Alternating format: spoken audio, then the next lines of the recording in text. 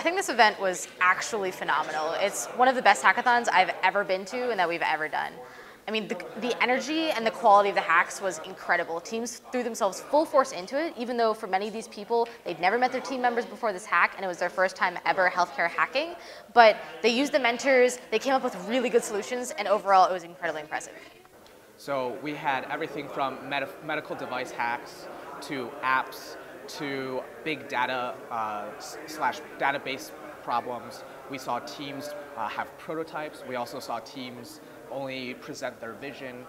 We had some teams that presented extremely out-of-the-box solutions that were considered wild but very disruptive.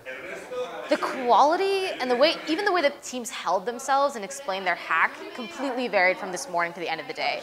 In the morning, teams were still unsure, unconfident. You could see at practice pitches, they were still a little bit rough around the edges and unsure about presenting their solution. And then at final presentations, they were polished, it was perfect, they conveyed their idea with clarity, and you could tell that the audience was impressed. Now that Hacking Medicine Madrid has finished, I feel like I saw a journey with a lot of different teams.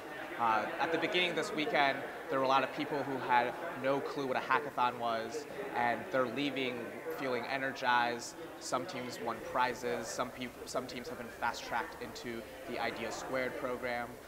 The judges all gave very, very good feedback and feel very positive towards watching these teams grow and develop into something more.